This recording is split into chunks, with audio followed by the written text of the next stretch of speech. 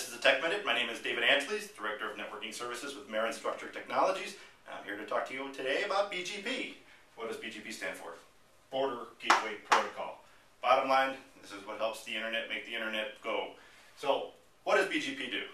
So in essence, BGP basically allows multiple routers, and we'll just say here, A and B, big stacks, the giant clouds, to communicate to each other by the allowance of transference of routes.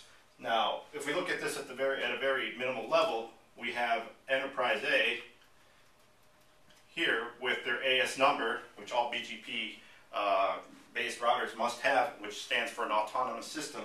So in this case, we'll just give it 1, and then we'll have Enterprise B, and we'll give him 2. It allows the transference of data between these two enterprises by the sharing of these autonomous numbers. Basically, 1 gets put into 2, 2 gets put into 1, and it allows the transference. Now, altogether, there is some level of security that needs to take place and authentication, and that gets configured at the finite level and command line level at BGP.